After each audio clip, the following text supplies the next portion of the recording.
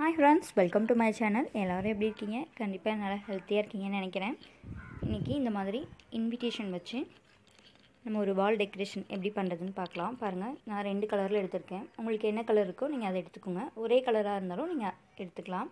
உங்களுக்கு என்ன ஷேப்பில் வேணுமோ அதை வந்து நம்ம கட் பண்ணிக்கலாம். நான் இந்த மாதிரி தட்டு இருக்கு இல்லைங்களா, அந்த தட்டு வச்சு நான் வந்து சின்னதும் பெருசுமா ரெண்டையுமே கட் பண்ணி வச்சுருக்கேன். பாருங்கள், நீங்கள் வந்து சதுரமாக வெட்டினாலும் சதுரமாக வெட்டிக்கலாம், இல்லை வேறு என்ன ஷேப்பில் வேணுமோ அது மாதிரி நீங்கள் வரைஞ்சும் வெட்டிக்கலாம். நான் பாருங்கள், ஒன்று பெருசு ஒன்று சின்னதுமாக வெட்டியிருக்கேன். கீழே வரது வந்து நல்லா மொத்தமாக வரணும் அப்படிங்கிறதுக்காக அந்த பெரிய சைஸ் இருக்கு இல்லைங்களா, அதை 2 பேஸாக கொடுத்துருக்கேன். பாருங்கள், 2 இது கொடுத்தோம்னா கொஞ்சம் மொத்தமாக இருக்கும், அதனால் 2 போட்டு நான் அதை வந்து ஃபஸ்ட்டு பேஸ்ட் பண்ணிக்கிறேன்.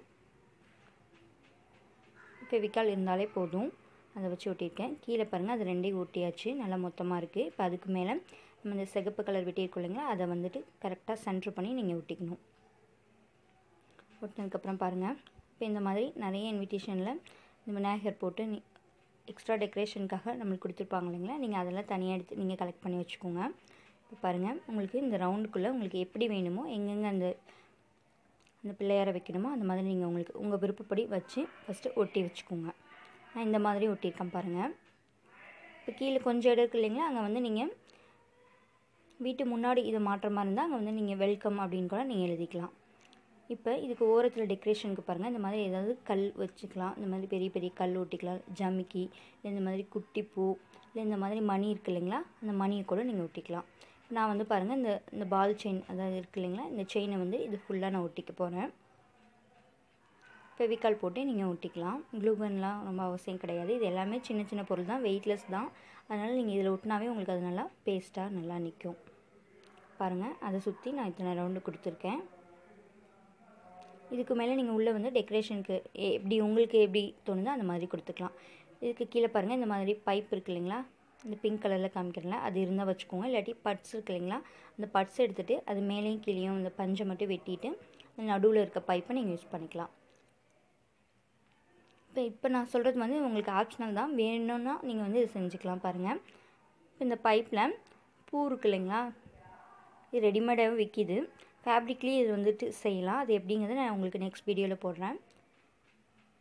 பாருங்கள், அந்த மாதிரி பூவை இப்படி கீழ் பக்கமாக பார்த்த மாதிரி வச்சுட்டு கீழே இருந்தே நீங்கள் ஃபஸ்ட்டு கட்ட ஆரம்பிங்க. இந்த மாதிரி கட்டி ஆரம்பிச்சுக்கோங்க. எத்தனை கலர் இருக்கோ அத்தனை கலர் தகுந்த மாதிரி வச்சுக்கோங்க, இல்லை டபுள் கலராக நீங்கள் கலந்து போடுறதுனாலும் போட்டுக்கலாம். இது மாதிரி உங்களுக்கு அதில் எத்தனை பைப் நீங்கள் அங்கே தொங்க விடணும்னு நினைக்கிறீங்களோ நீங்கள் அத்தனையும் எடுத்து ரெடி பண்ணி வச்சுக்கோங்க. நான் வந்து 3 எடுத்திருக்கேன். இந்த 3ஐயும் வந்து உங்களுக்கு ரெடி பண்ணிட்டு காமிக்கிறேன். பாருங்கள், உங்களுக்கு இந்த மாதிரி தான் இருக்கும். அதை வந்து நம்ம நூல்கண்டு இருக்கு இல்லைங்களா, அதை வச்சு நம்ம இப்போ தொங்க விட போகிறோம். இது எப்படி ஒரே நேராக தொங்க விட்டுனாலும் தொங்க விட்டுக்கலாம், இல்லை இந்த மாதிரி ஒவ்வொன்றா படிப்படியாக வர மாதிரி தொங்கனால நீங்கள் தொங்க விட்டுக்கலாம். இப்போ பாருங்கள், அதுக்கு உள்ளே வந்து இந்த கீழ்ப்பாதிக்கு மட்டும் ஜமிக்கி வச்சு ஒட்டியிருக்கேன். அடுத்து வந்து இது நம்ம தொங்க விட போகிறோம்னா அந்த பேஸ் வந்து இன்னும் கொஞ்சம் மொத்தமாக இருக்கணுங்கிறதுக்காக ஒரு கார்ட்போர்டு அட்டை எடுத்திருக்கேன். எடுத்துகிட்டு இந்த பேஸ் வந்துட்டு என்ன சைஸோ அதே சைஸில் இந்த பெரிய ரவுண்டாக நான் வெட்டி வச்சுருக்கேன். வெட்டிட்டு பாருங்கள், ஃபஸ்ட்டு அந்த சென்டரை மார்க் பண்ணிக்கோங்க. மார்க் பண்ணி மேலேருந்து நேராக ஒரு கோடு போட்டுட்டு நீங்கள் எங்கே தொங்க விட போகிறீங்களோ அங்கே வந்து ஒரு ஹோல் போட்டுக்கோங்க. அந்த லெட்டு வச்சு நீங்கள் போட்டுக்கோங்க, ஏன்னா அது கார்ட்போர்டுங்கிறதுனால ஈஸியாகவே இது ஓட்டை விழுந்துடும். வச்சு நல்லா குத்தி எடுத்துக்கோங்க. இப்போ ஹேங்கிங்காக பாருங்கள், அதாவது மாட்டு விடுறதுக்காக நான் மெட்டல் வளையல் இருக்கு இல்லைங்களா, அதை தான் எடுத்துக்கிறேன். நூல் நீங்கள் இருந்தாலும் நூல் வேணுனாலும் எடுத்துக்கலாம். அதை விட வந்து இந்த மாதிரி நீங்கள் ட்ரை பண்ணி பாருங்கள், நல்லா வெயிட்டும் தாங்கும். இந்த மெட்டல் வளையலை பாருங்கள், இந்த மாதிரி நல்லா மடிச்சுக்கோங்க. 2ஆக மடக்குனிங்கன்னா உங்களுக்கு இப்படி இருக்கும். இதில் ஏதாவது ஒரு பக்கத்தை ஃபஸ்ட்டு வெட்டிக்கோங்க. கையிலேயே நல்லா இதை திருப்பிக்கலாம். கட்டிங் பிளேட் இருந்தால் அதை வச்சு வெட்டிக்கோங்க. கையிலேயே 2-3 டைம் முன்னாடி பின்னாடியே நல்லா திருப்பினீங்கன்னா உங்களுக்கு இந்த மாதிரி கட் ஆயிரும். கட் ஆனே பாருங்கள், இந்த ஹேங்கிங் இந்த ஹூக்கை வந்து அந்த கார்ட்போர்டுக்கு மேல் பக்கமாக வச்சுக்கலாம், இல்லை கீழ் பக்கமாக வைக்கிறனாலும் வச்சுக்கலாம். இப்போ நான் வந்து இந்த மேல் பக்கமாகவே வச்சுக்கிறேன். ஏன்னா இங்கே தான் நான் வந்துட்டு பேஸ்ட் பண்ண போகிறேன். நான் இங்கேயே நான் வச்சுக்கிறேன். உங்களுக்கு எந்த பக்கம் வேணுமோ, பின்பக்கம் வேணுனாலும் பின்பக்கம் வச்சுக்கோங்க.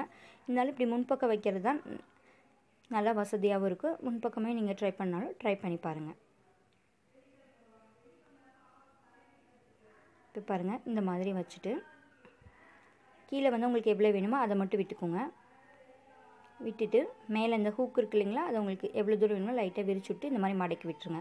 பின்பக்கத்தை பாருங்கள், அது வெளிப்பக்கம் வராமல் இருக்கிறதுக்காக இந்த மாதிரி 2 பக்கம் விரிச்சு விட்டுக்கிறோம். உங்களுக்கு அவ்வளோதான், இனிமேல் அது நகரவே நகராது. இப்போ கீழேயும் வந்துட்டு நேராக கோடு போட்டிருக்கோம் இல்லைங்களா, அதிலே மார்க் பண்ணிக்கோங்க. அந்த பைப் சொன்னேன் இல்லைங்களா, அது எங்கெங்கே போடணுங்க, அது அந்த கரெக்டான டிஃப்ரெண்ட்டில் நீங்கள் 3 இதை மார்க் பண்ணிக்கோங்க. மார்க் பண்ணிவிட்டு நம்ம அங்கே வந்து ஊசியிலே வச்சு அதை எடுத்து நம்ம போட்டுக்க போகிறோம். இப்போ நான் 3 தான் ரெடி பண்ணியிருக்கேன் இல்லைங்களா, இந்த 3ஐயும் பாருங்கள் கரெக்டாக சென்ட்ரு பண்ணி நான் போட்டிருக்கேன். உங்களுக்கு என்ன இதில் வேணுமோ அந்த மாதிரி போட்டுக்கோங்க. இந்த நூல் 3மே இந்த பூ ஒரே மாதிரி தொங்கனாலும் தொங்க விட்டுக்குங்க. இந்த மாதிரி போட்டு நீங்கள் நல்லா முடிச்செல்லாம் போட்டு கட் பண்ணி எடுத்துக்கோங்க. எடுத்துகிட்டு அந்த முடிச்சு இதெல்லாம் வந்து கீழ்ப்பக்கமாக இருக்க மாதிரி நல்லா திருப்பி விட்டுக்கோங்க. அவ்வளோதான். இப்போ இந்த பக்கமே வந்து நம்ம பேஸ்ட் பண்ண போகிறோம்.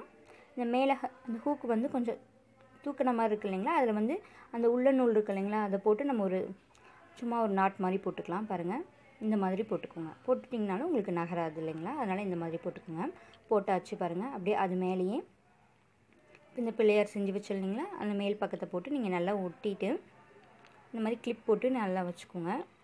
துணிக்காயிற கிளிப் எல்லா இடத்துலையும் இருக்கும் இல்லைங்களா, நீங்கள் அதை வந்து போட்டிங்க அப்படின்னா நல்லா உங்களுக்கு பேஸ்ட் ஆகிடும்.